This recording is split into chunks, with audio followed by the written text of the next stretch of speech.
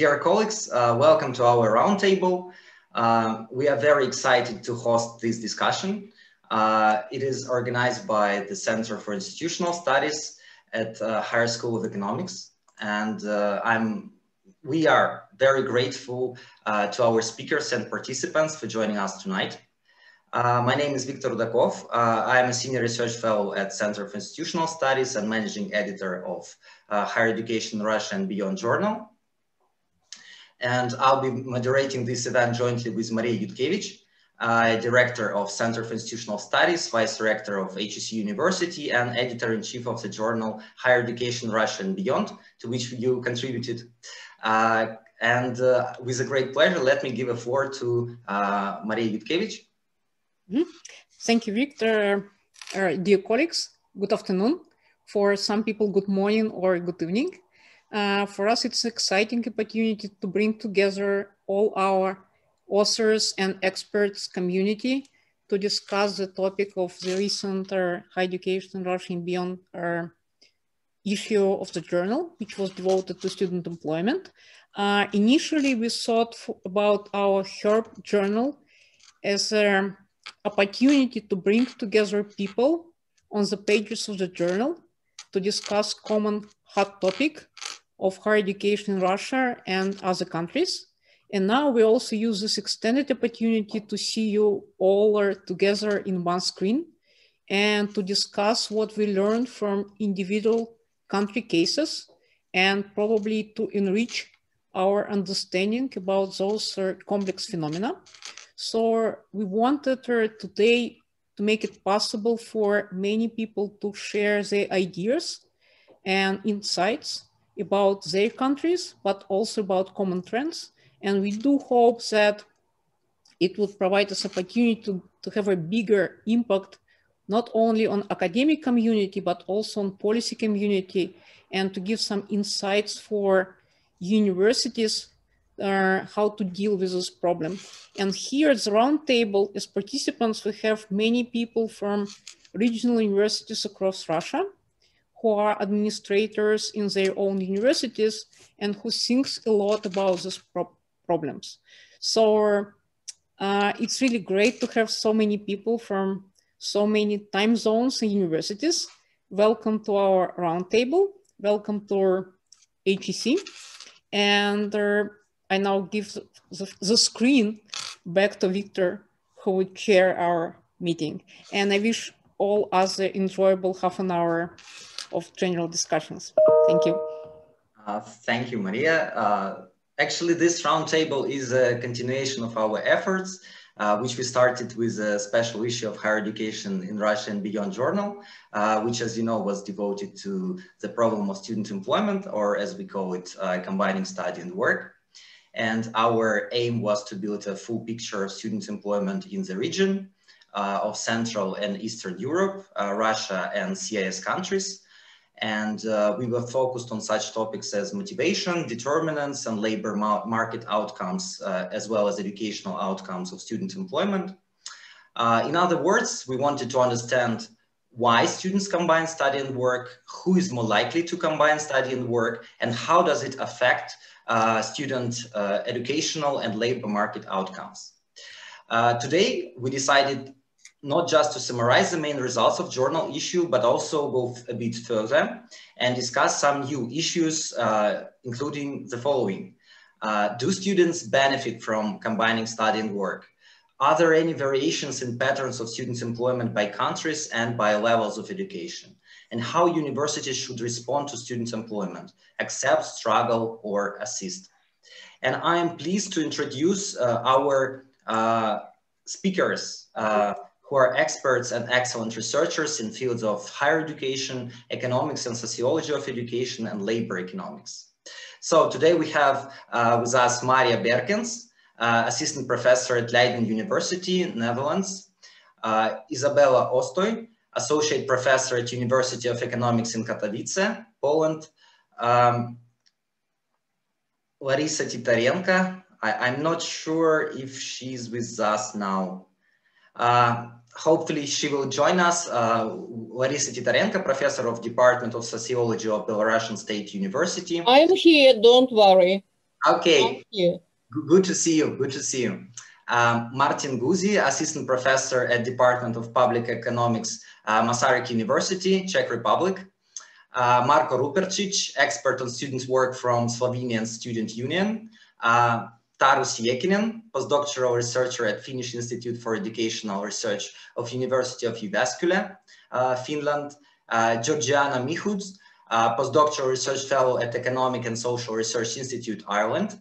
Saulia Bekova, a research fellow at Institute of Education at HSE University, as well as me and Maria Jutkevich. So, and just a few words on how the roundtable will be carried out. We have a keynote presentation and 3 rounds of discussion. During these rounds, there will be up to 5 minutes presentations by our speakers. After each presentation, we encourage speakers to ask questions. You can raise your hand in Zoom, and listeners are very welcome to ask questions in the chat. I would kindly ask you to specify the person to whom you ask the question. And I would also kindly ask everyone to be concise in questions, comments, and answers, and straight to the point. We have some time limits. And in the end of round, there will be a space for concluding remarks and questions. So let us start with the main part, with the presentation of our keynote speaker, Maria Berkens, with the overview of student employment in Europe. Actually, as I mentioned, Maria's paper on student employment in higher education journal inspired my own PhD research and contributed a lot to the formation of my research interest. And I'm very happy to see you in person and give you the floor to you, Maria. Please.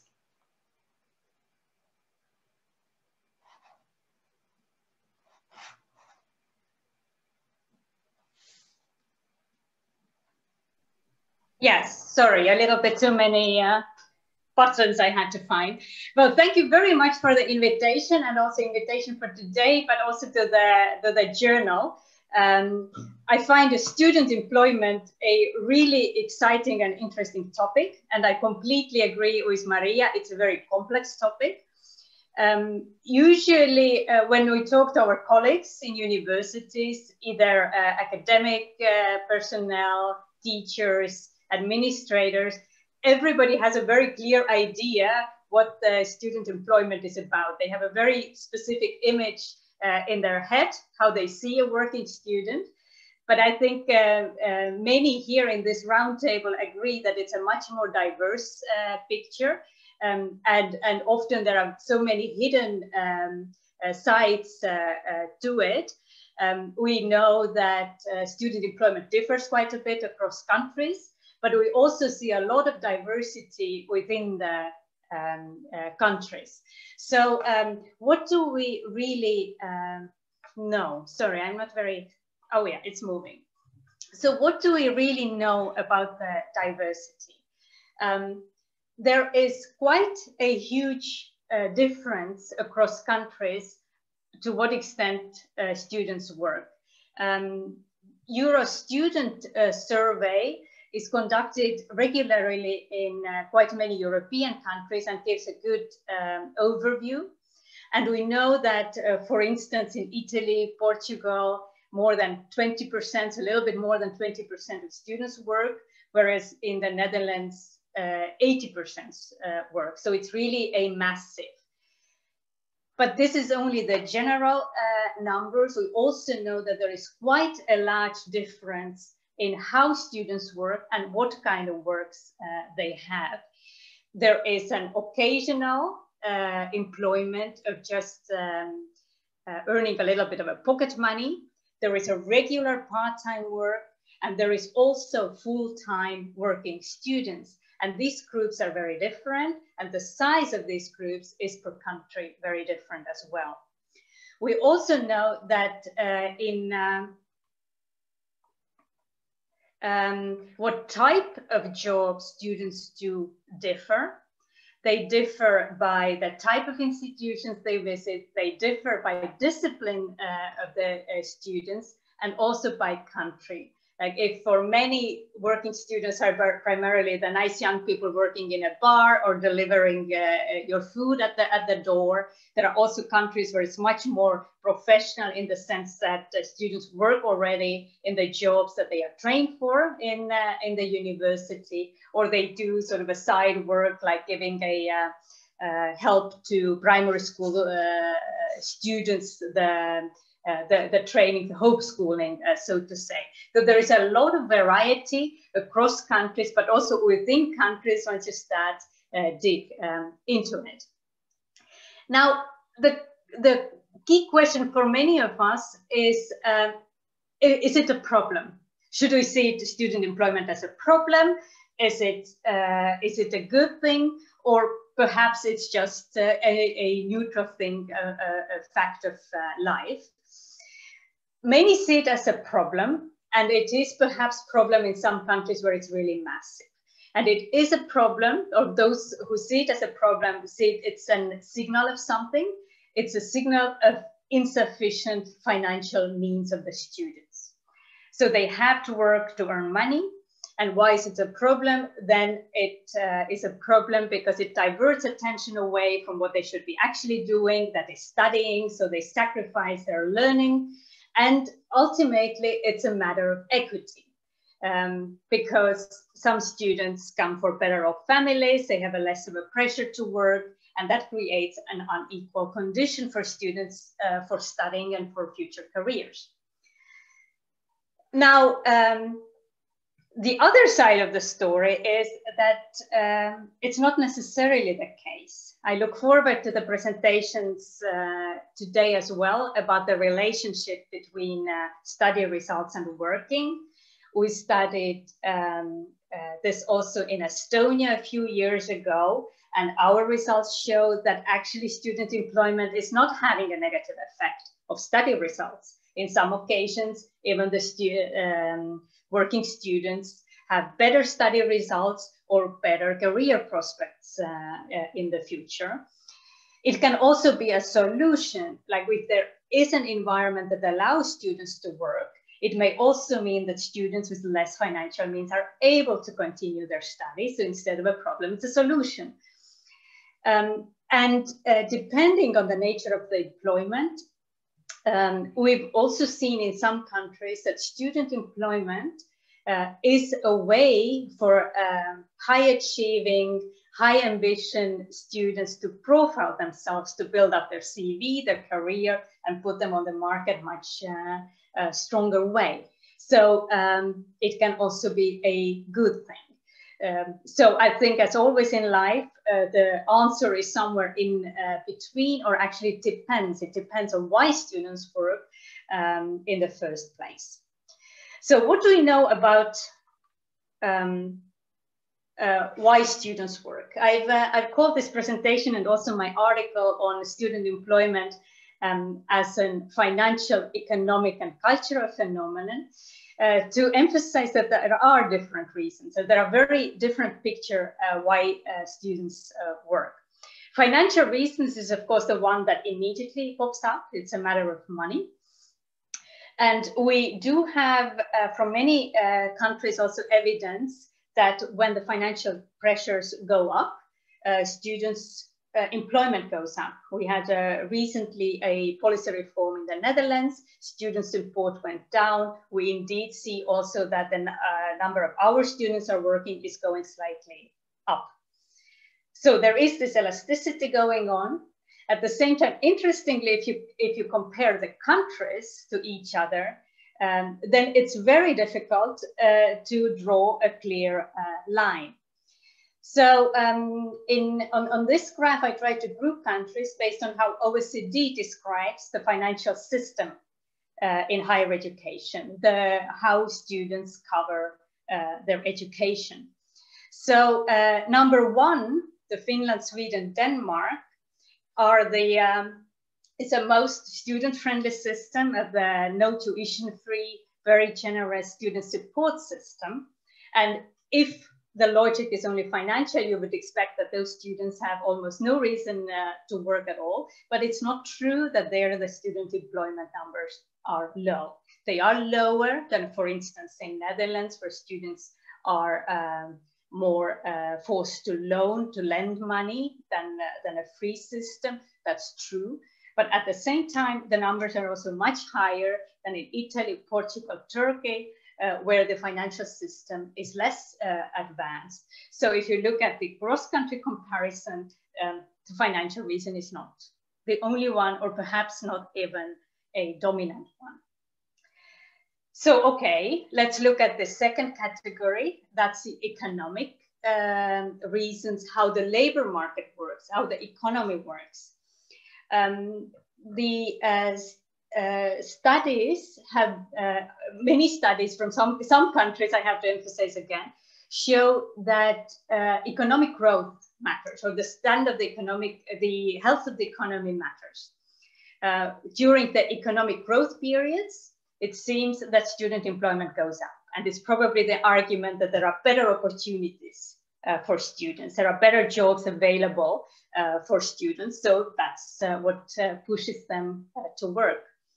We can also see that in the countries where youth unemployment is very high, students work less. Probably the opportunities are limited. And there is less of an evidence, more of an anecdotal, to see that also the flexibility of the labor market matters. Some labor markets, at least in European context, are very structured or very inflexible, in the sense that you either work full-time and are available full-time, or not at all. While others, for instance, the Netherlands, is much more flexible. Part-time work is very normal, more normal than full-time work, actually. And also the flexible arrangement, platform economy developing, and so on, that offers more opportunities. So we do see that there is some elasticity to the economic reasons, but again, it doesn't explain all the cross-country difference. And then lastly, it's difficult to prove with the evidence, but I think the conclusion, if financial reasons don't explain it, economy doesn't explain it, then probably you have to conclude that part of it is just a cultural. Cultural in the sense that what students consider normal. And you can also see that there are subcultures. In some disciplines, students are much more likely to work, not only because of opportunities, but it's more normal. And in other disciplines, not. So the same also across countries. What is the expectation of the student lifestyle? What are the expectations in terms of the consumption, actually? Are students supposed to be poor? It's also part of the culture. It's okay to be poor in your student life. You will, that's an investment for your next life. Or is that not a norm? Now, what is interesting is that the cultural aspects are not independent from the economic aspects or even the financial aspects, because they all affect each other. If you have more opportunities for part-time and flexible work, it also becomes more normal for students to work. If a student sees that other students work, they are also more likely to look for work. So it is a cultural phenomenon in the sense that students copy what others do, not only rationally looking if they need money or not, but also it's an interrelationship, how the labor market, the student labor market around them works and adapts to the student workers as well. So my time is up. So I think that the presentations following very much feed also this discussion of different aspects, reasonings and results of the student employment. And I really look forward to hearing what those individual studies have found. Thank you, Maria, so much for your interesting presentation. Any questions or comments so far?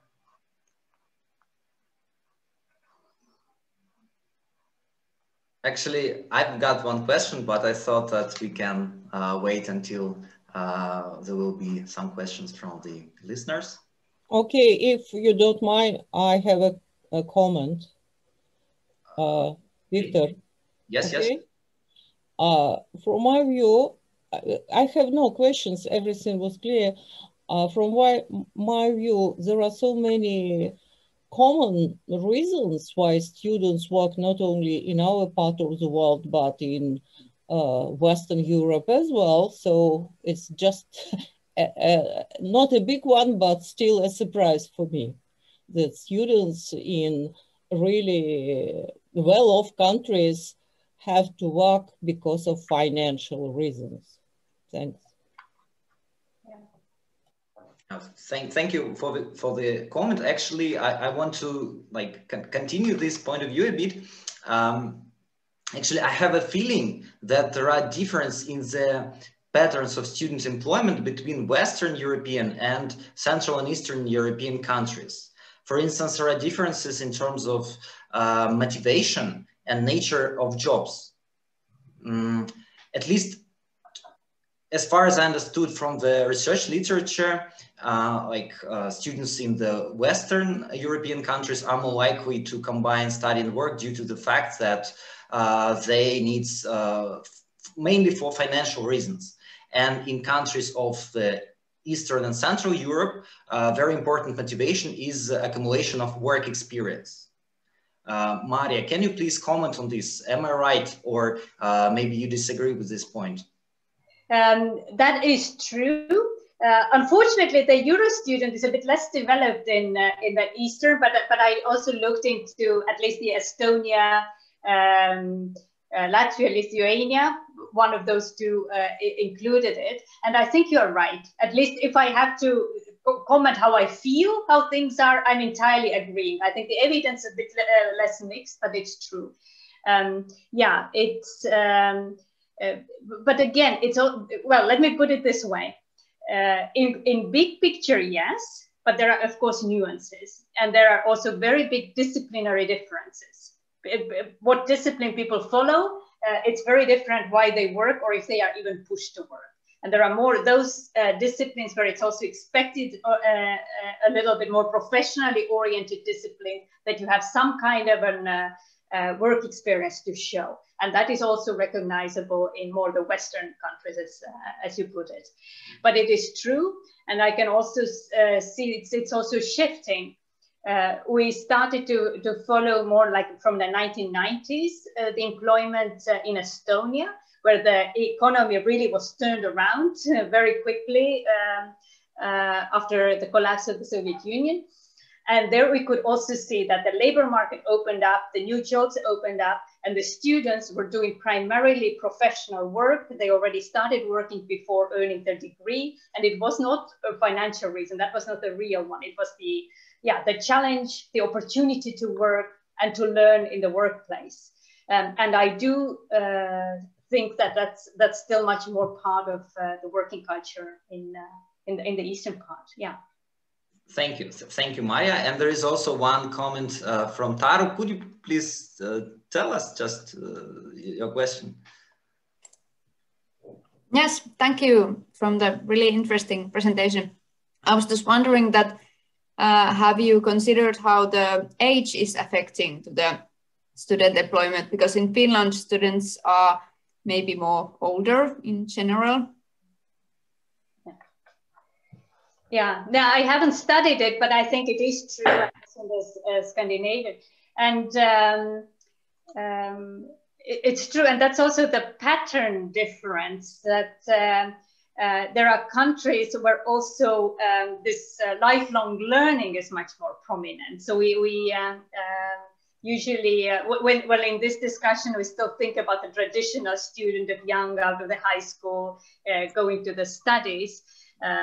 But in some countries, of course, it's much more normal to come back to the studies afterwards and as a non-traditional student. And I think that's a completely different world, and also sets very different expectations to universities, how to deal with this and to what extent it's a problem. In the Netherlands, we actually define it other way around. The problem is that we don't get the fully working students back to school, that for lifelong learning, we should much more, universities should adapt to these kind of students, and that's not the strength in the Netherlands. So I think you're very, very right. Yeah. Okay, thank you for your answer. And I see there is one short question from Denise Ananian. Please Yeah, thank you very much. I have just a clarification question. Do you consider student employment as that means that students should be official employed or unofficial? Because I suppose there are also cultural differences in this case. And it depends on labor market institutions as well. Yeah.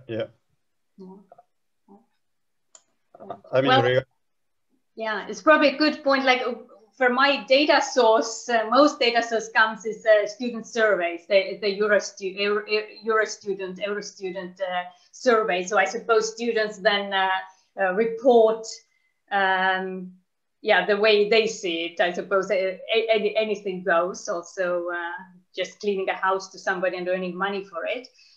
But it is true. But I think it has also a big difference for other things, like what also Victor said. Is it about the career building, professional development challenge, or is it just paying your bills? So it's different. Thank you, Maria, for your presentation and for your responses. Actually, to make it a bit more interactive, I just have one survey. Of course, there is some self-selection in our sample, but I would be very grateful if all of you, those who are here, will be able to answer these questions.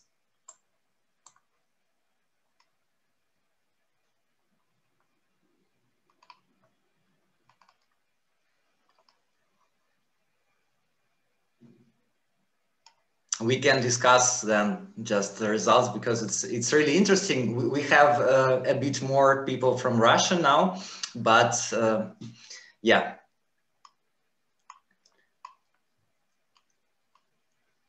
I can see the results, some of the results, and then I will show it to you.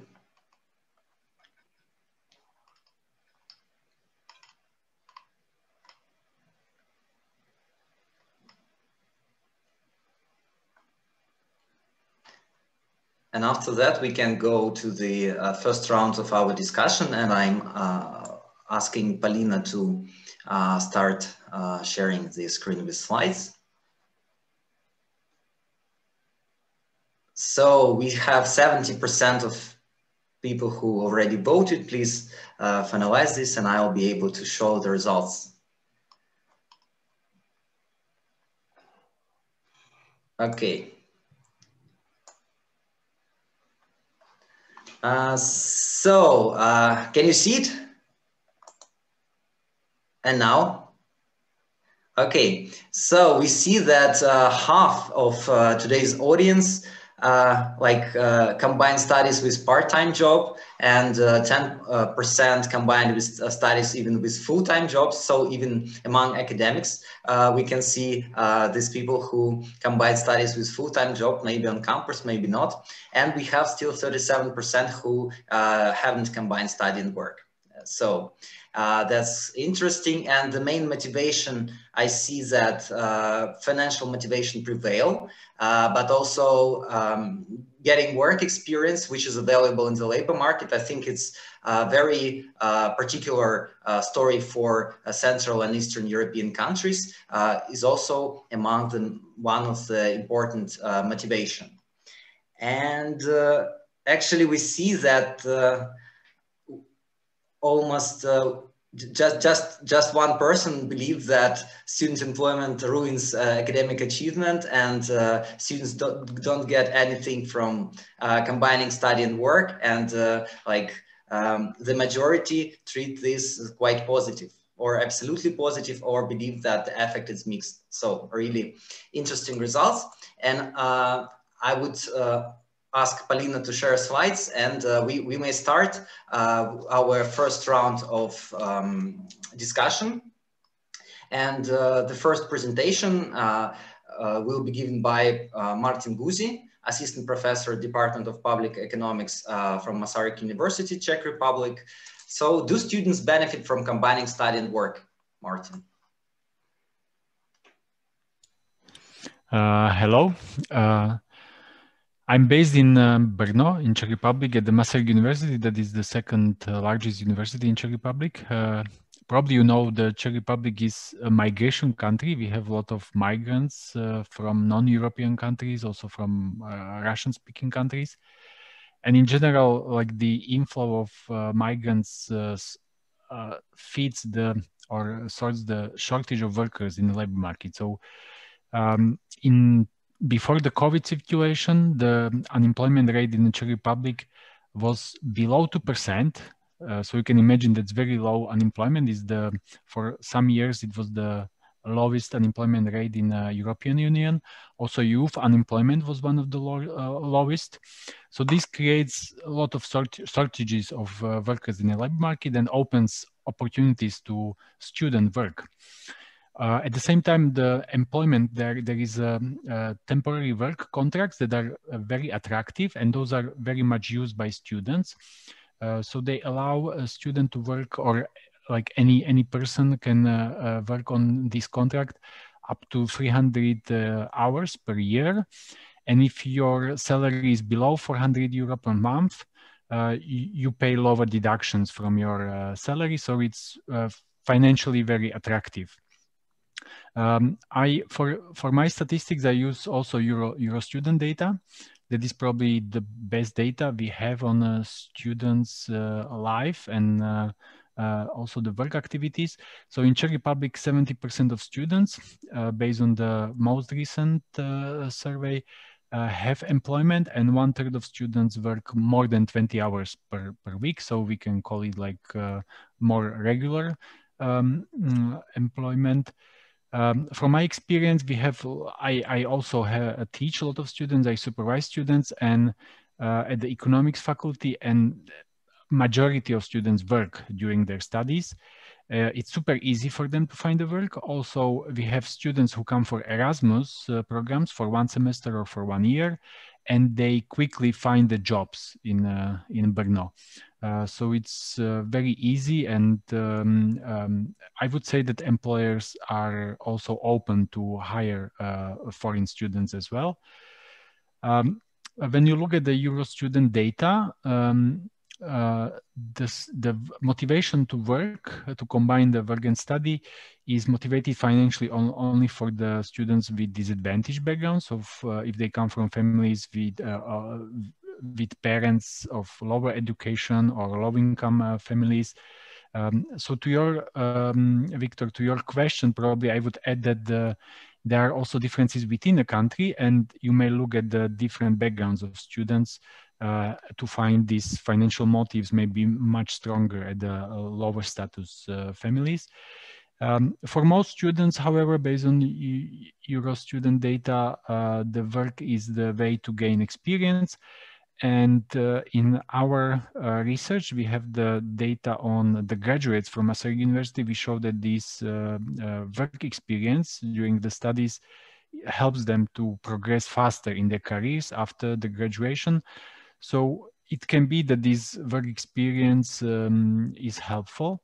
I would also mention that nowadays students have also opportunities to go abroad for studies through Erasmus program, Erasmus Mundus, to travel all over the world. So I would compare that also these kind of mobilities bring benefits to students. So it's not only the work experience, but also the student mobility can be beneficial. And according to our analysis, but also from Euro student survey, we know that few students have difficulties, or they report difficulties when combining the studies and work. So it seems that it's beneficial for students and also for the economy as well, at least from these results in the Czech Republic. Thank you. Martin, thank you for your presentation. Just one quick question, actually. What do you think?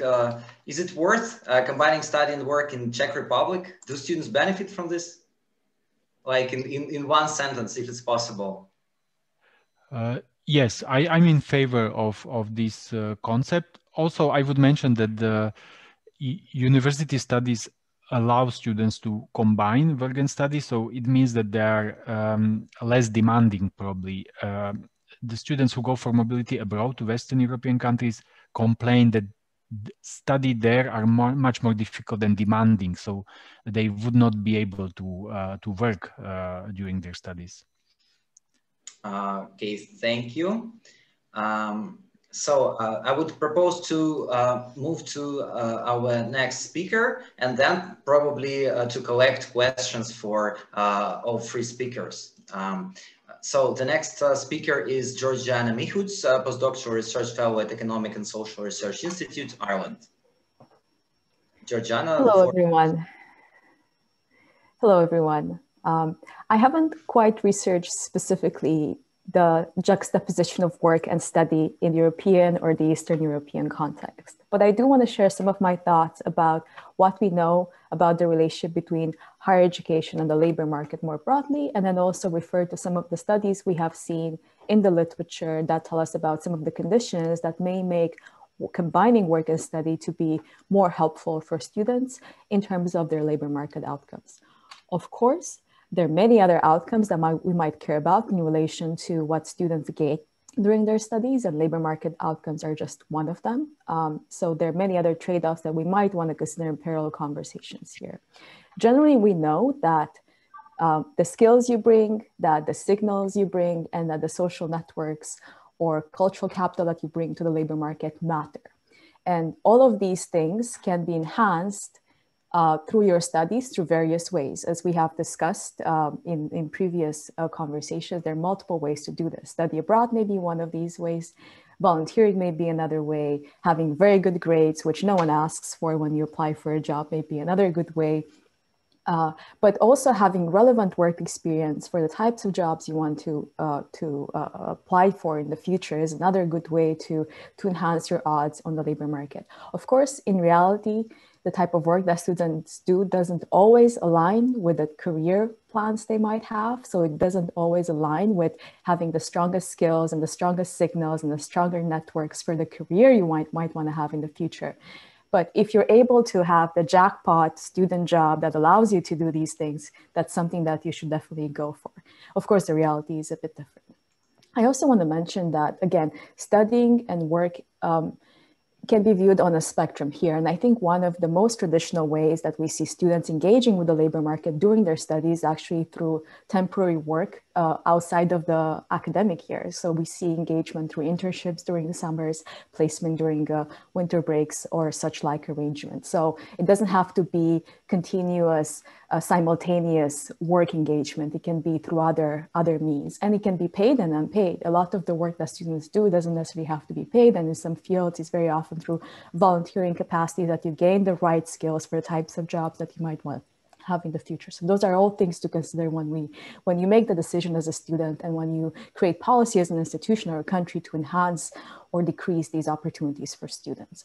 So what do we know about specific aspects of the work experience that may actually enhance or detract from other goals we might have as students? So we do know actually that students who have worked during their studies retroactively view their study experience in more positive light than students that have not worked during their studies. This might be an effect of the fact that maybe you have some further advantages after study, and then that makes you see your study experience in a more positive light, but it may be a function of just valuing the student time better. If you also have to do some work time on the side. So you have some comparison of the different lives there. I also think that in this light, the study experience can be viewed, the same way as we think about lifelong learning, we can think of study time as facilitating learning across life domains. So what you can do at the university or technical institute is to draw on different experience from different life events, maybe study abroad, volunteering, work, internships, to enhance the learning experience within school. So that's definitely some benefit there, both for teaching and the work life of students. We also see, and this is data that's very recent from the Eurograduate survey, that there is, again, decreased likelihood of horizontal mismatch, increased skill levels, and increased political participation. So if you actually have some work experience during your study. So these are positive outcomes associated with work time during studying, even beyond the individual benefits that you might derive from the time you devote to work. But we also see some downsides to the practice of working. And a lot of the literature comes actually from the US context that has a very ingrained culture of work and study at the same time. In many cases, this is also part of the financial aid package that students receive. And there's just a very strong culture of engaging work during studying, that if you actually work too many hours in addition to studying full-time, that actually does lead to potential negative effects on your study. And also potentially these effects are highlighted if you work during the first year of your university, which is crucial for making a transition from secondary to post-secondary training in all sorts of ways. I also want to do a plug for a recent study that I've done. So I've tried to see what the effect of university prestige is in the labor market for skill-intensive sectors of the labor market, to test if employers care about university prestige above relevant skills when hiring entry-level graduates. This was a study that was conducted in English-speaking countries, so the situation might be a bit different in the context we're talking about.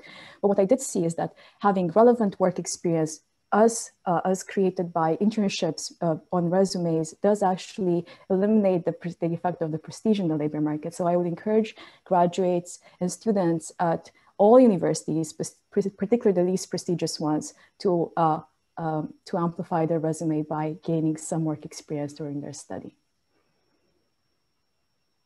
Thank you. Thank you, Georgiana, for your presentation. Any questions or comments?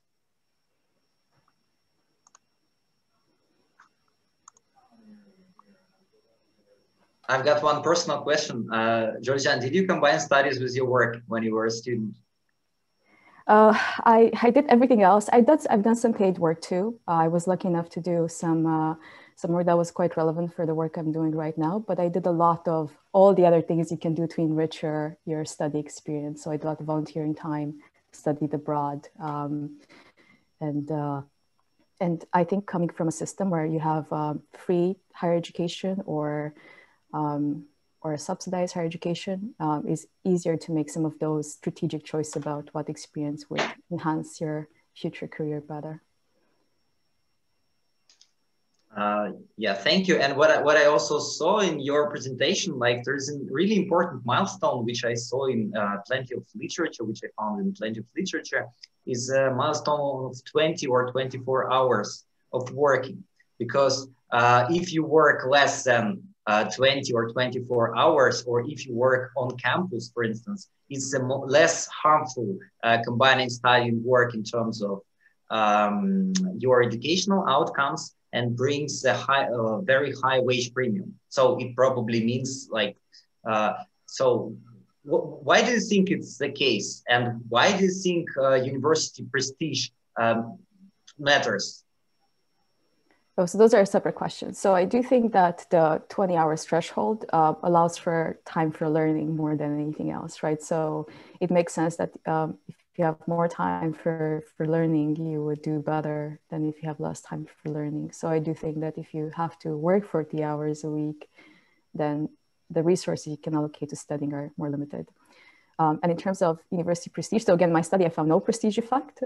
So I found that employers looked at skills and they didn't care about university prestige in that sense, but they may be effect of the fields they looked at. So in many ways, sometimes when we're having conversations about labor market, we're having conversations about the best case scenarios, which is having the right job, with the right degree for the students at the right universities. And that's definitely an exception when it comes to the experience of most people. So I wouldn't generalize to all fields when it comes to my own study. Okay, Georgiana, thank you for your presentation. And we can move to the next presenter today. And surprisingly, it's me, actually. Today I'm in two roles. I just wanted to point out some issues with patterns of student employment in Russia, and I wanted to ask Polina to move to the next slide. Yeah, thank you. So actually, do students benefit from combining study and work in Russia? To answer this question, I think it's really important to look at institutional context. And the institutional context is related to the fact that Russian higher education system experienced rapid massification. and this leads to the decrease of university diploma signaling power or signaling role. And in that sense, getting work experience became a really important signal for the employers. And university students, this is why this was a very important motivation for university students to combine study and work. We see that the share of people who combine study and work in Russia is quite stable.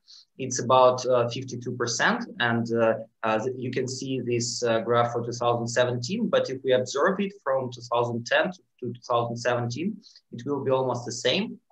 And another peculiarity is that for master's students, actually, it's not combining study and work, but rather combining full-time jobs with study. So we have these peculiarities of master programs when almost all students work.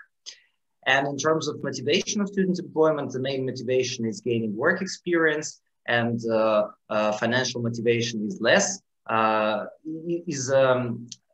important. And this is a really distinguished feature of Russian way of combining study and work. And another distinguished feature is related to the fact with the nature of the job.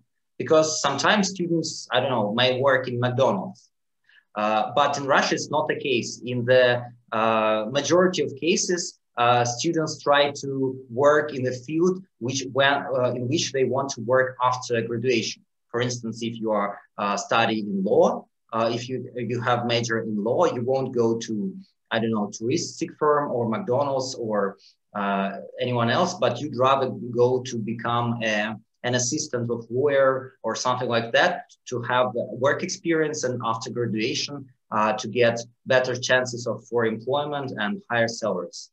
And what we see from different data sets in Russia, that students who combine study and work have a considerable wage premium, around 20 to 36% compared to those who never worked.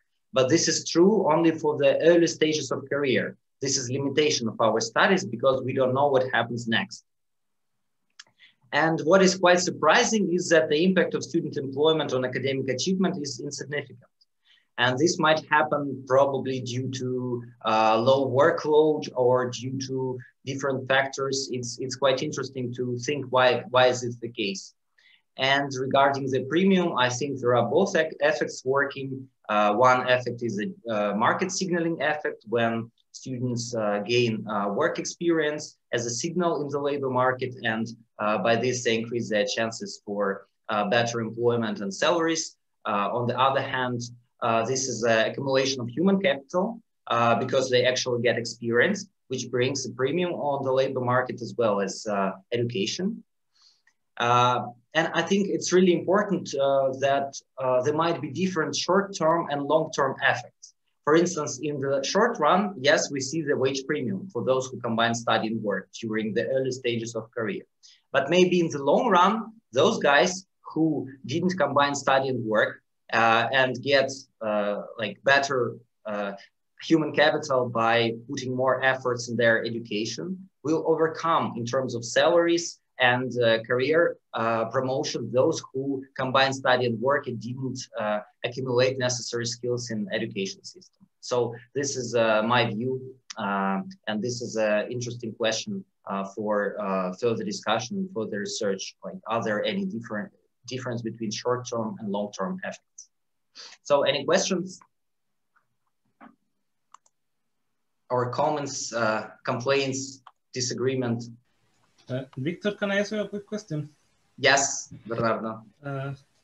This is about like context, and I don't know how does it work in Russia, but at least in Chile, for example, like it matters if you graduated from University A or University B, but no employer will ask you like which mark you graduated. So I'm thinking that as long as you manage to get your degree, it doesn't matter that much if you, let's say, if you lost a bit of marks due to working, as long as you get your degree from a good university. I don't know how does it work in Russia, or if like when you're looking for a job, they will have a look to see if you graduated with 9 or with 8.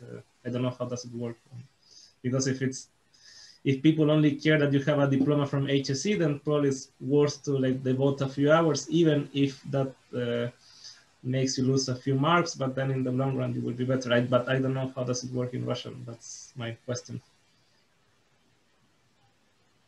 Thank you for your question. Actually, I think that academic achievement doesn't matter that much in Russia, especially in case of master students. And two most powerful signals in the labor market are university prestige and university quality, as well as student employment. So the best strategy is to enroll to HEC University and combine study and work gradually in the master programs. And what is also interesting when we discuss the impact of student employment on academic achievement and say that it is insignificant, we deal with self-selection problem here, because we observed only those students who didn't drop out and who actually completed their education. So yes, I see the question from Maria Yutkevich. To all presenters, could you please announce it, or do you prefer me to read? Thank you, Victor. I have a general question probably for all presenters. Now, after and having pandemic, so I think that there are potential benefits and cost of student employment change, because first you can be employed online, and that's completely different distribution of time between employment and study. And also you can study online. So that's both factors which might drive the change in the equilibrium. So my question would be, what do you think would be new potential effects after pandemic in the long run?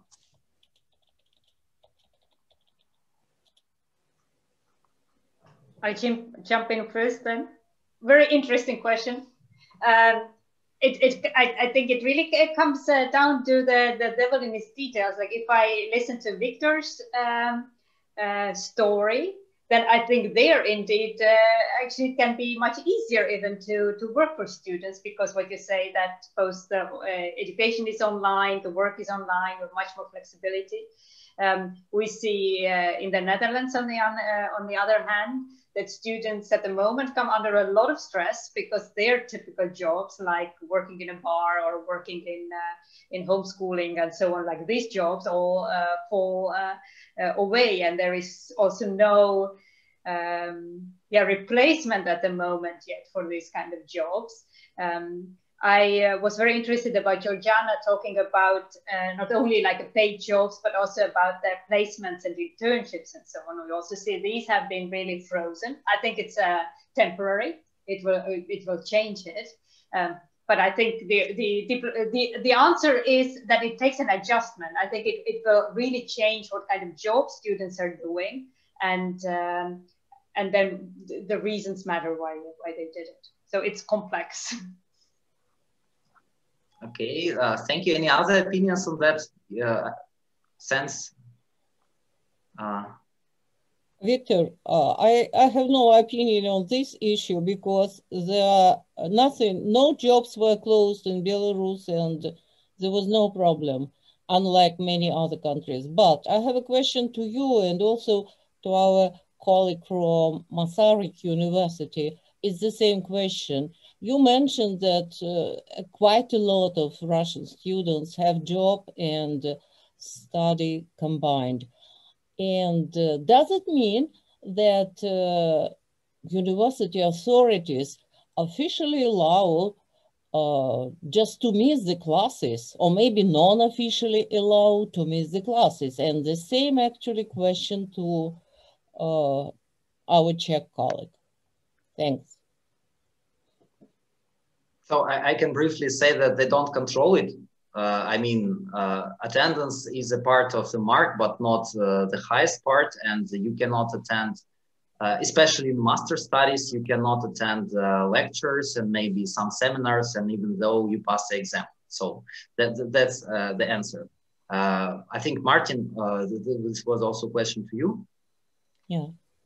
I would also say that they don't miss the lectures. Our university has a flexible schedules. So usually the students combine all the lectures in 2 days a week, and then they are free 3 days a week. So they then find the job to work. Lectures are not compulsory, only the seminars are compulsory. So in any way they can manage to catch up with the classes and jobs as well. This is very interesting, but Martin, are you talking about master students or about undergraduates as well? 2 days of study and the rest days are free. Is it correct? Of course, it's more likely for master students. At the bachelor, there are more, I would say, at least first 2 years are very intense, and they can also do some courses in advance. So in the third year of the last year of the bachelor is a 3-year program. They are more free to work. So I also have students at the bachelor level that they already work, but those are the like call center jobs or probably low skilled and more flexible with time schedules. Thank you very much. Very interesting. Thank you for your comments. Actually, we have the same in Russia. Students are most likely to start working on the 3rd year of their studies and then in the master studies. Okay, thank you. I think we can finish with the first round, and we are a bit running out of time, but we started a bit later. So now we have the second round of discussion, and the question is actually what are distinctive features of student employment in your country, and other differences by level of education. And the first presenter is Larisa Titarenko, with very interesting case of Belarus, because they have really interesting system, some Soviet elements, and I'm very pleased to give the floor to you, please. Thank you, Victor. Can you just open my slide for me? Yeah, thank you. Actually, it's again you. Yeah. Actually, Belarus is really different from whatever you just discussed and explained us, because, for example, classes are obligatory, and for missing the classes, a student can be kicked out at any level of education. That is why it's really just an art to combine study and even part-time job. Of course, master students are not so under pressure, but still it is obligatory. So sometimes it's a compromise between teacher and student, but officially it is checked by decanate, so it is not so easy. And this is exactly one aspect of our specificity. I mean that all our budget students do not pay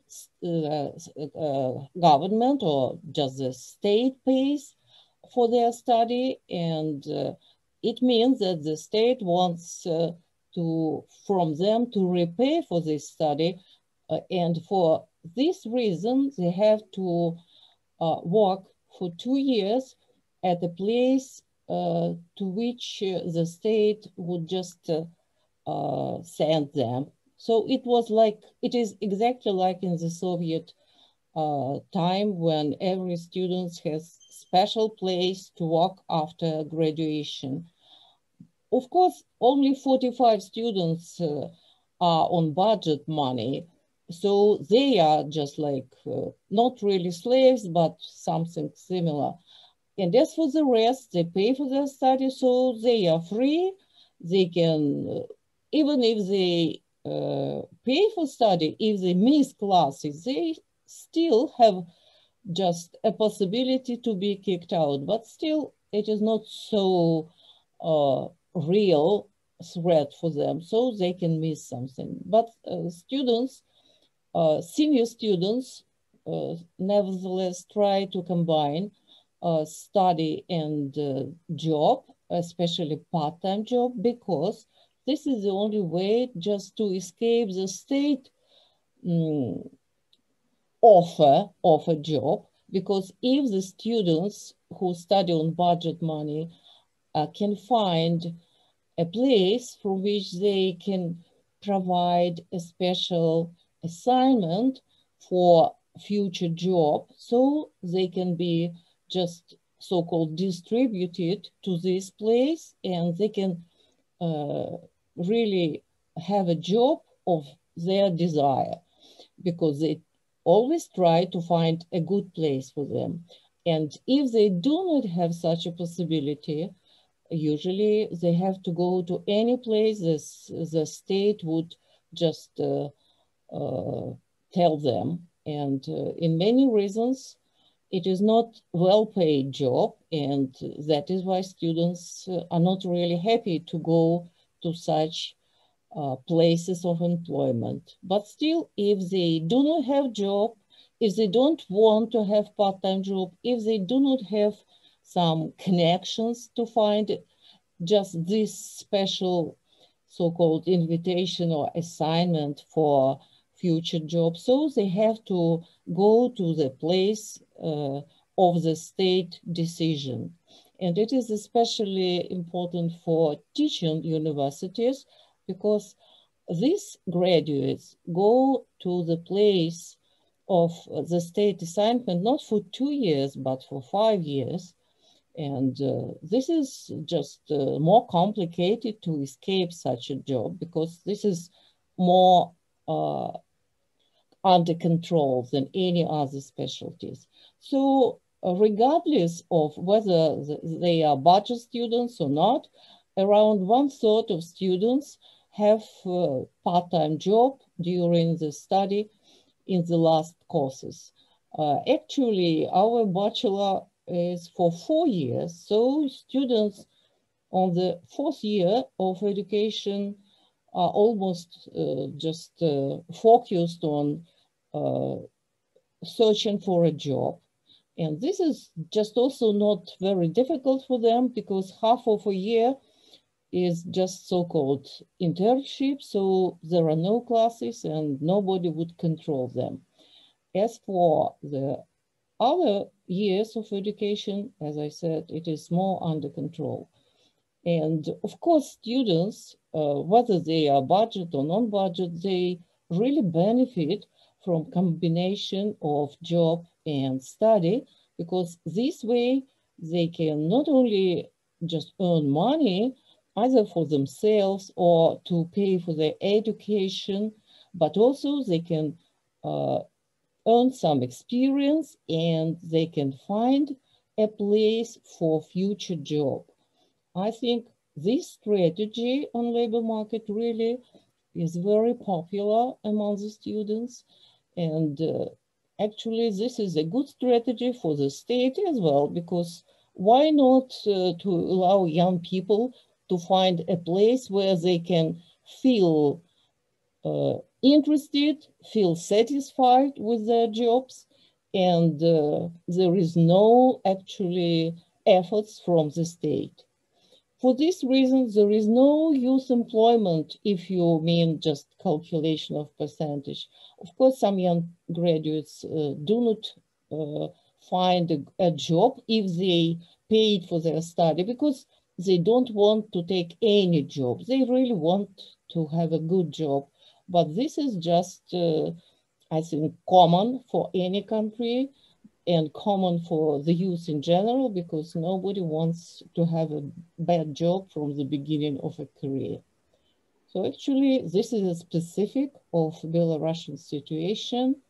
And although there are some nuances every year, new nuances, but overall, this policy is running, and there is no hope that it will be different under the current situation. That's all.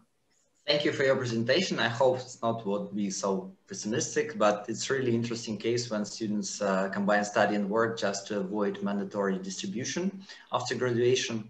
And let us move to the next speaker. And in the end, we can have collection of questions and then ask to all presenters. So I'm Marko Rupercic, expert from Slovenian Student Union. You're very welcome to start your presentation. Oh, thank you, Victor, for for the possibility to present student work in Slovenia. I can see that our regulation is a bit looser than in Belarus. In the article, I was writing about competencies in student work, and in this presentation, actually, I wanted to maybe just to show how student work is organized in Slovenia, because it's a bit different case than maybe in other countries, especially from the point of view that students and high school students also work student work. I will be talking about student work as a type of work. It's called študentsko delo in Slovenian, so that's the direct translation. So basically, students and high school students are different social group, and they have quite a unique social status.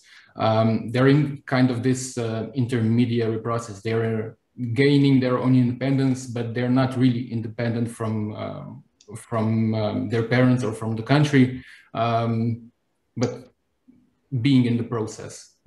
So this situation calls for kind of different approach, and besides the usual scholarship system, students older than 15 in Slovenia can apply for student work and earn money in that manner.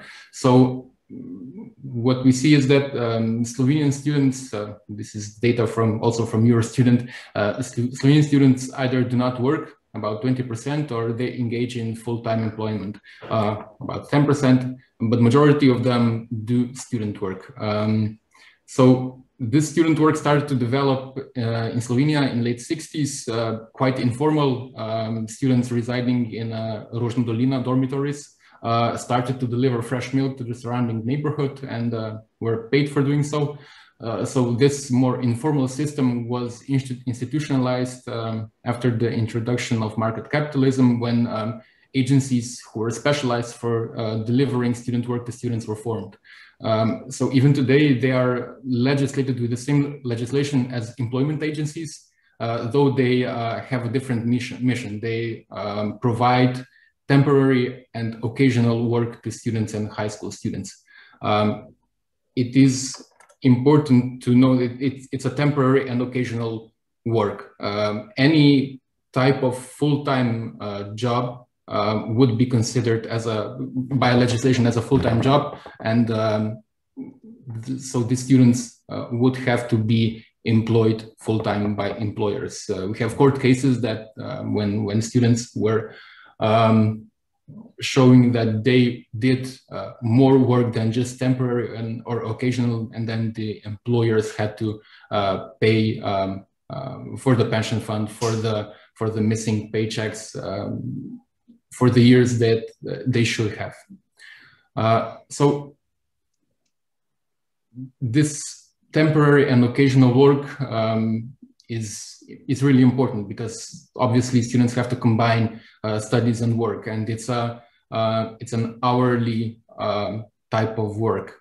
Basically, all other types of work in Slovenia are based on 40 hours work week. Student work can be work done just for an hour. So this really kind of liberal Western type of work, really flexible. And also the application for student work is speedy. So in this case, in this manner, students are positively discriminated. Their student work is relatively flexible compared to regular employment, and agencies work as an online platform. So students go on an online platform, they find work suiting their interest, they arrange time and place of work with employers, and they receive the payment to their banking account. Another positive discrimination of student work is the rate of personal income tax, where students can earn up to 3,500 euros per year and do not pay income tax for this amount.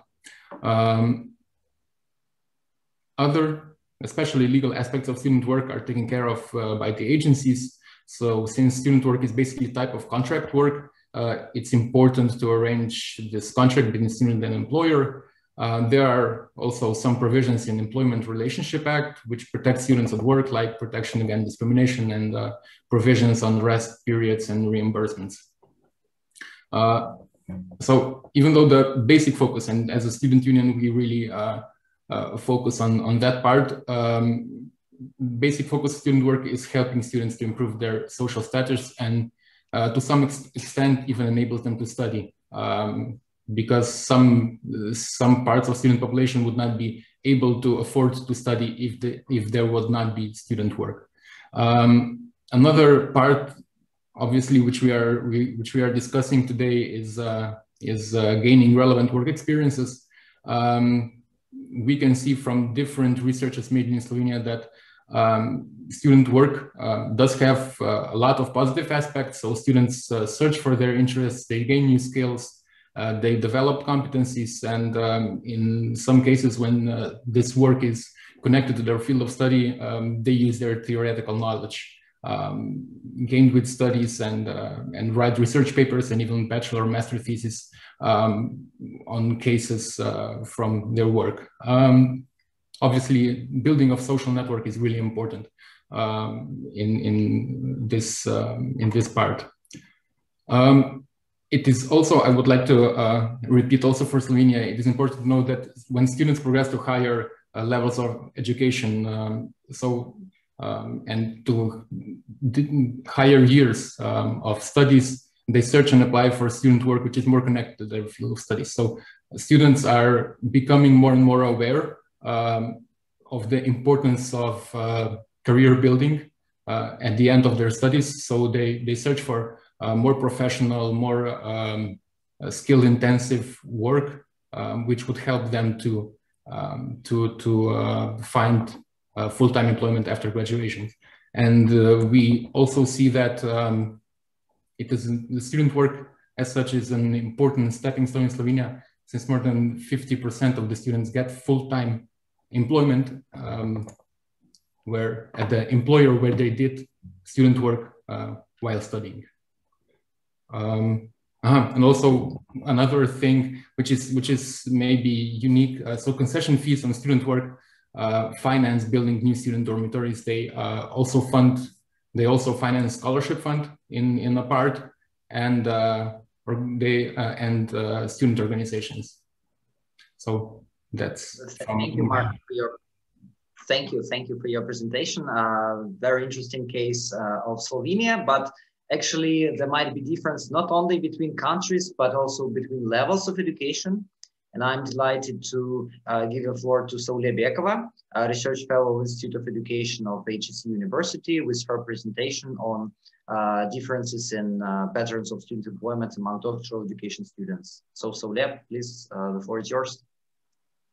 Yeah, thank you, Victor. Hello, everyone. I'm really happy to be the part of this roundtable.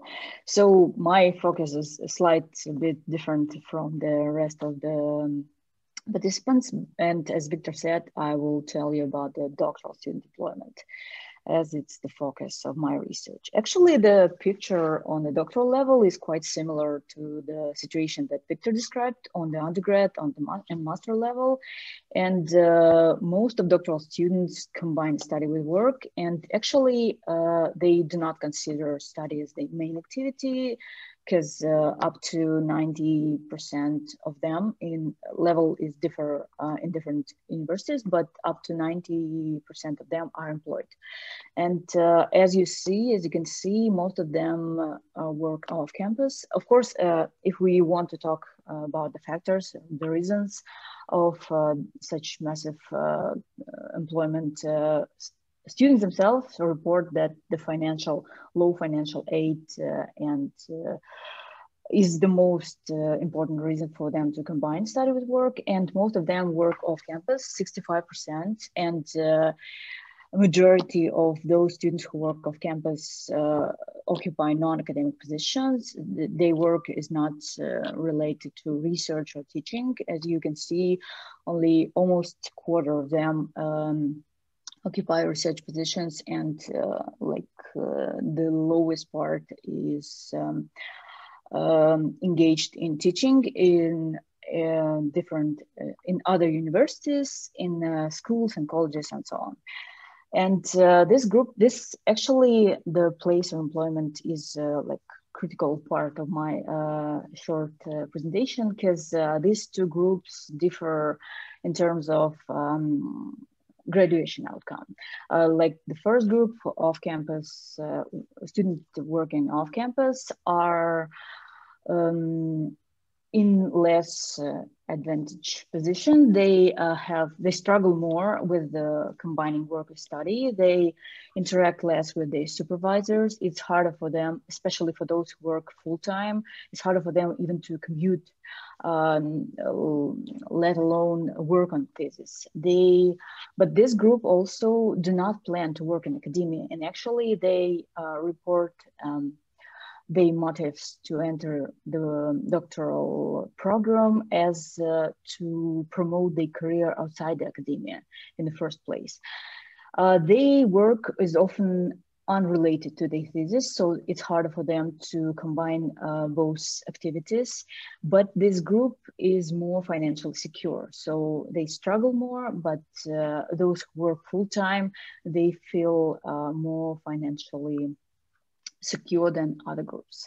The second group working on campus, it's lower, only 35% work on campus, and most of them occupy research position. But as you can see, the sum is more than 100%. So it means that they combine more than one activity in the university. But most of them are engaged in research activity, but there are some major field differences, like STEM doctoral students studying in STEM direction, they often occupy a research position. In the meantime, students that study social science or humanities are more often occupy teaching or administrative positions. So that also have an effect on their thesis work. Because those who work on research position, they benefit from the tight relation between their work activities and thesis topic. So they have less challenging period in their career, in their study, because they practically do the same or similar, really similar work while they're working, or they working on their thesis. And actually, this group working on campus have more chances to defend the thesis. It's based on our longitudinal data sets on HSC, and especially those who are on research positions, they have more chances to defend the thesis. And they, this whole group, students working on campus, they plan to work in academia.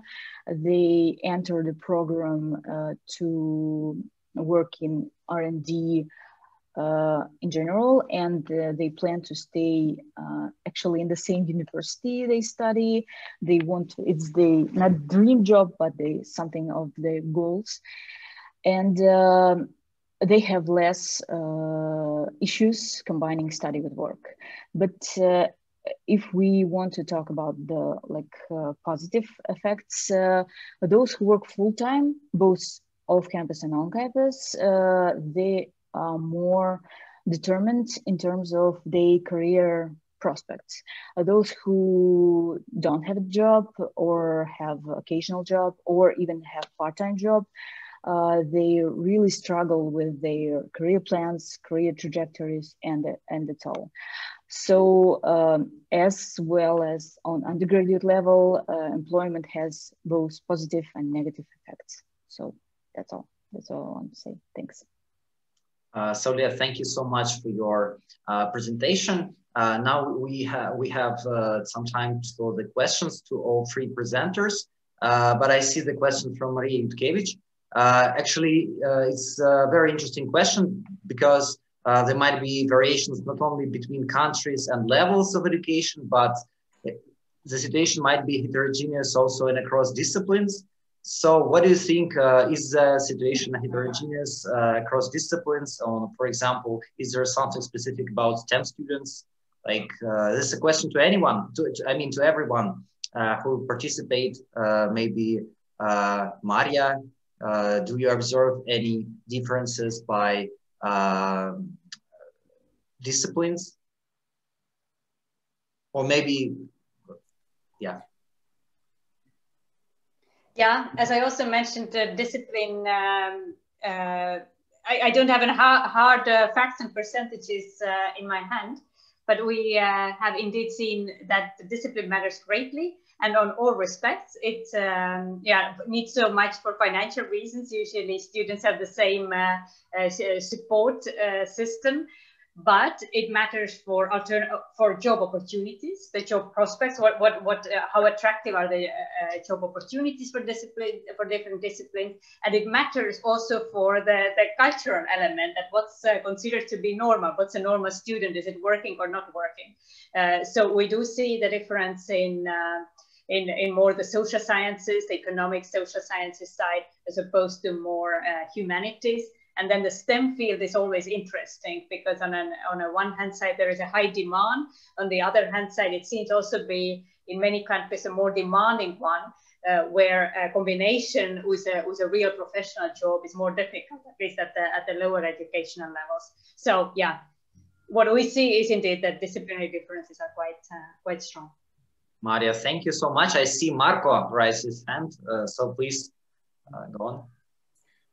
I would say for Slovenia, it's not so much different situation across disciplines as much as for certain study programs. So we see especially from Eurostudent survey, that we have certain study programs which are very intensive. So students it can take up to 40 or 50 hours per week for students to just work on the study program. And it's usually the more, how I would say, professional type of study programs. So study programs such as medicine or veterinary or architecture, even these more regulated occupations, which have really direct path to a certain profession. So basically, when a student of medicine starts studying, he knows what he will be doing when he graduates. On the other hand, we have students on maybe on social studies who do not have such a direct career path, and those students are more likely to engage in student work, if for nothing else, for the career building part of the work.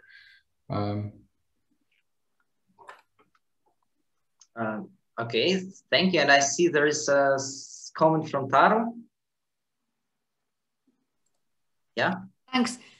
So yeah, we conducted a small study a couple of years ago, and we found out that many IT students in Finland drop out their studies because they transfer to working life quite early. In IT sector, there is a lack of employment in many places, so they try to engage the best students very early during their studies already. Mm-hmm. There are huge disciplinary differences. Yeah, I think we observe the same in Russia to some extent. So thank for presentations. Do you have any questions to our three presenters? Some specific questions to our presenters today, Marco, Larissa, and Saule? If we don't have a question so far, I would propose to move to the round 3. This is, I think, most debating part, because we need to understand how universities should respond to employment, accept, struggle, or assist. And I'm delighted to give floor to Isabella Ostoy. Please, the floor is yours. Yes, hello, thank you. An answer to this question is difficult, I think, except I think only if there is no conflict with study. A struggle, I'm not sure, but probably not. And assist, I think yes, but in a special way. And you can see on the slide a few examples from Poland, how to replace student employment by creating opportunities to earn money and gain work experience, which were the most important for students combining study and work, according to results of my research. First way are paid internships for students, for example, 120 hours in 3 months, matched to the schedule. And University of Economics in Katowice runs such a program for master students, and remunerations in this program are subsidized by European Union Fund. It's an operational program, knowledge, education and development. The second opportunity are practical study programs. It's a new way, it's a new field of study with more internships hours in study program. It's matched to the schedule too. For example, 3 months of internships a year. Typical is only 1 month. And the third possibility are dual studies, similar to German system. Some universities of technology and other universities in Poland implemented programs of dual studies with partner companies. For example, Volkswagen in Poznań. And I can say that the third way is preferred by students, but it's very difficult because of the lack of companies which can lead to dual studies. I can say that in Poland we have no culture, no tradition of dual studies, and we try to build it. And thank you, that's all, thank you. Thank you so much, Isabella, for your presentation. We will discuss it after the second presentation and ask the questions. And I'm also delighted to invite Taru Siekinen with the same question, like what should universities do to respond to student employment? Okay, thanks. In our paper, we studied work and studies during the COVID situation in Finland. And more than half of Finnish university students work during the academic year, and more even in the summer break, because in Finland, working while studying is kind of a virtue, like a working is itself without studying as well. So also high school students work, especially in summer times. And working while studying causes better labor market outcomes after graduation, but there are many challenges as well, because of course, if you work a lot, there's not so much space in your studies in your calendar, as we have discussed before already. So what happened in last spring when this COVID epidemic hits all over in Europe and in everywhere? In theory, Finnish university students could easily substitute work with studies when job opportunities disappear. But of course, it requires universities to react quite quickly to new circumstances. So in Finland, many university students work in service. So there were a lot of unemployed young people in Finland. And the switch to online teaching was hard on some students, but created new opportunities for others. So I think that this switch might even support the equal opportunities for all students, but there are some challenges, of course. And it's continuing, of course, that students have had some mental issues because they are lonely at the moment, because they can't participate in courses and see people. So monthly credits for students were around 3% higher nationally for the end of the spring term 2020 compared to the same months in earlier years, and around 20% higher for June and July. So as the job opportunities disappear, students started to work more. And this has raised some questions because there have been a lot of discussions that we should decrease the study time of university students and push them more quickly to the labor market. That should we offer those, or university should offer those summer courses more after this COVID situation also. So there are many aspects in this situation, but I recall that as I was a student, like 15 years ago, this thing was a really big thing then as well. And I remember as a student that I felt really frustrated that the university didn't offer to us any summer courses or didn't offer enough summer courses. So there's some issues that should be considered in the university level. Thank you. Thank you for your presentation, Taru. And so do we have any questions to our presenters?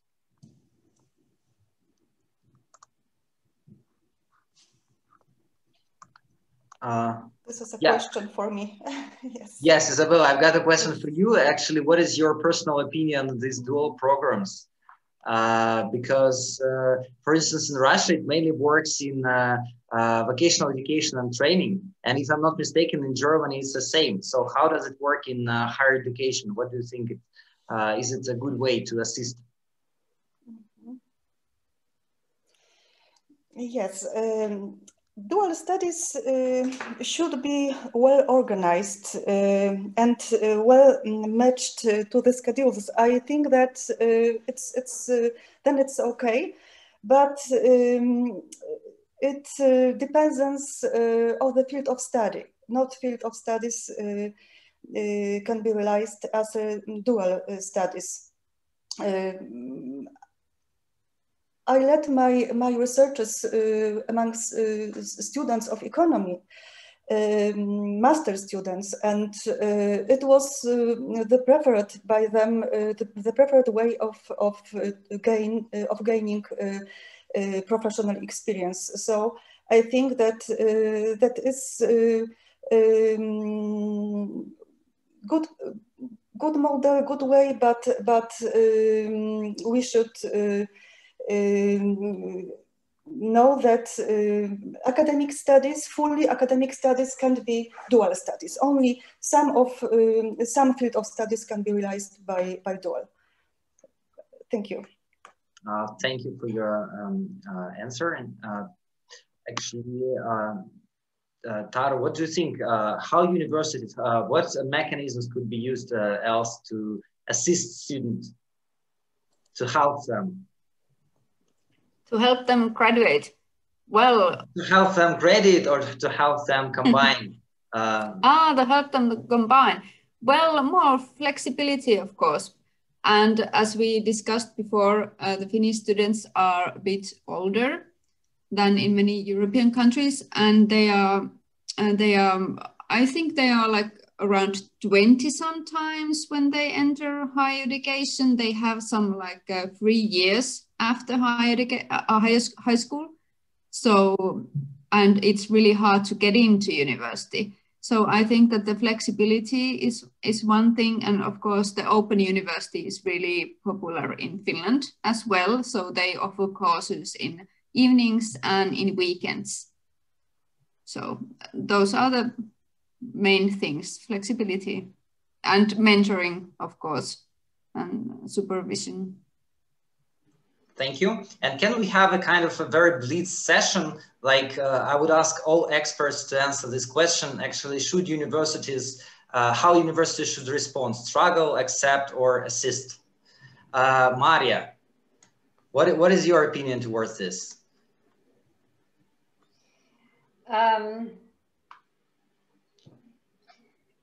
I think twofold. Well, I think assist would work, and I think we also have quite nice examples, particularly more from Anglo-American countries like the UK and US, where the universities are much more open of creating the job opportunities, because as also Georgiana, I believe, told us that when students work less hours close to campus, then the effect on the study is much better. So I think the universities could assist in terms of creating good and smooth work opportunities, and thereby also address some of the financial issues. But then I think second, not relevant for every country, but for some other countries, is also this issue of the lifelong learning. I think sometimes also universities are very closed in the sense that we do things the way we do, which also doesn't accommodate sufficiently students that work full-time. It's a completely different student population, completely different problems, but nevertheless, is it an open university? Is another format, but at least if universities realize that sometimes they also need to do things differently in order to accommodate fully working students. Okay, thank you. Maria, what do you think?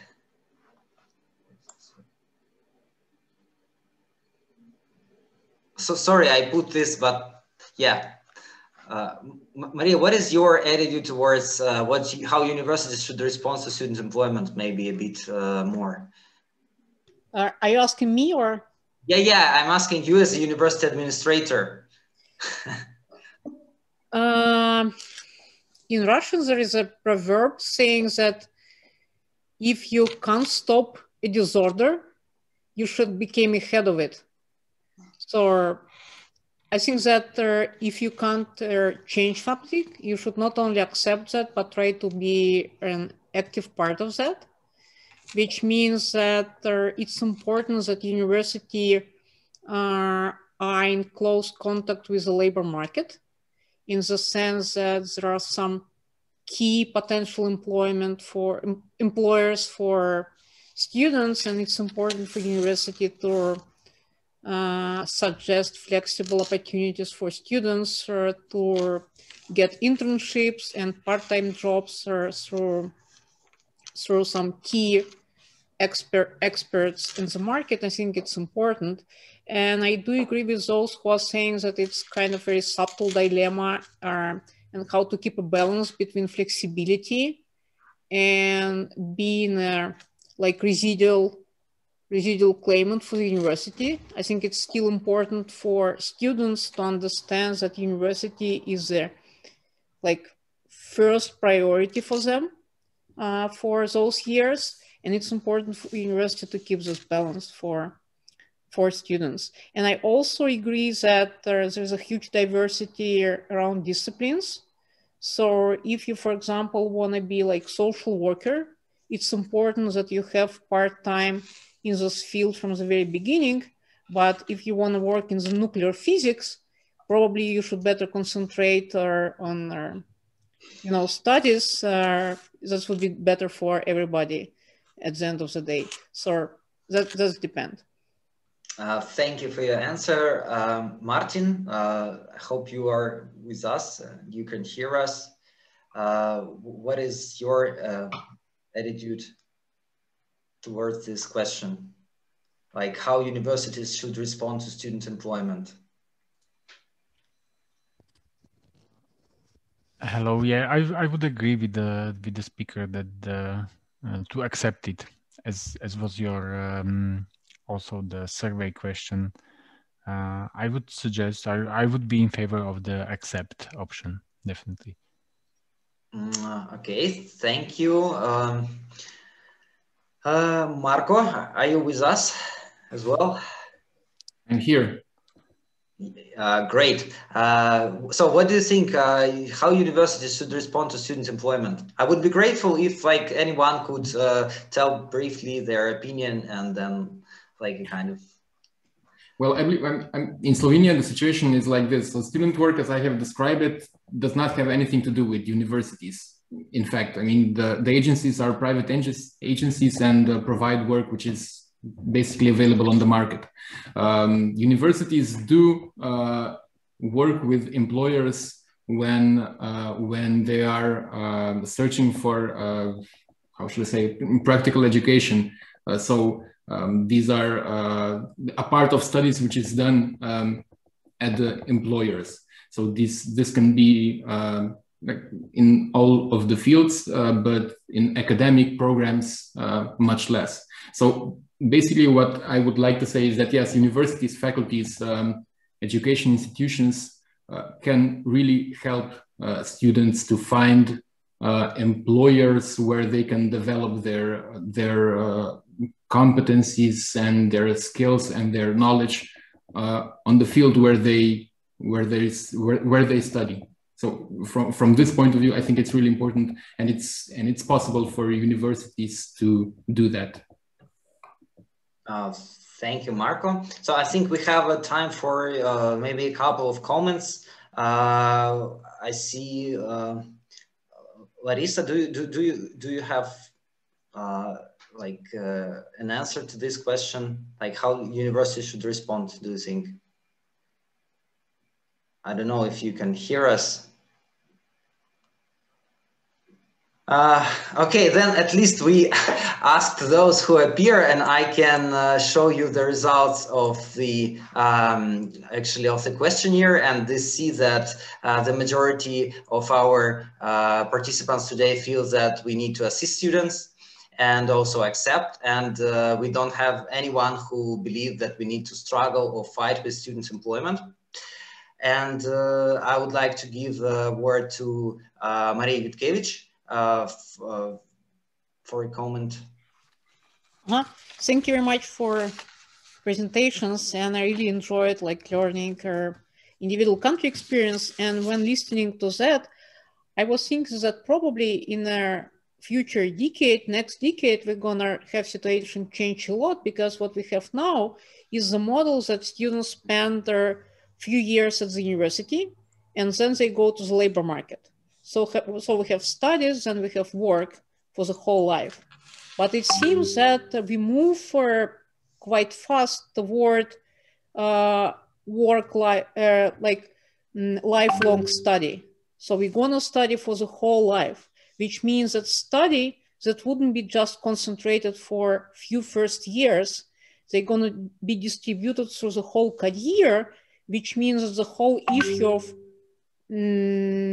that would be changed in a way that all employment would be student employment, because we're going to be students for a longer part of our career, which means probably that would also change our approach to how we should deal with that. Because many of us, I believe, that now are studying something. We are studying new languages, we are studying how to use data, how to retrieve data, how to, analyze something. So we learn a lot even in the mid of our careers. And many people are now changing jobs and also get back to our universities to learn. And universities should also be able to provide very flexible services for those students who are age students who are in the middle of career, and still, I think, very interesting question to explore further. So my point would be that the whole concept of student employment is changing those years very rapidly. And of course, I believe that it's really exciting topic for our community to stay with further. And thanks a lot for being a part of this discussion today. Yeah, I can just add a few words. I wanted to thank you all for participation in the event and for your contribution to the HERP issue. And I'm very grateful to all speakers of today's discussion, all contributors, and particularly also to our keynote speaker, Maria Berkens, and also to Polina Bugakova, who helped me in coordination of this issue and event. She's with us. It was a great pleasure for us to host the roundtable, and I hope most of you found our conversation and ideas relevant, and that it will have a contribution to your research. maybe formation of opinion and possible policy measures related to solution of this problem. Maria, do you want to add something on this? No, only thank you for bringing us together. And I think also Maria's point is very good. Perhaps next time we don't talk about student employment, we will talk about students and employment, because these things are not anymore separable. Yeah. So any other remarks from someone?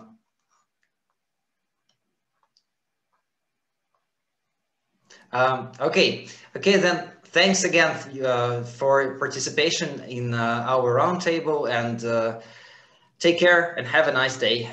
Everything good to you. Thank you. Thank you. Bye. Thank you. Bye. See you.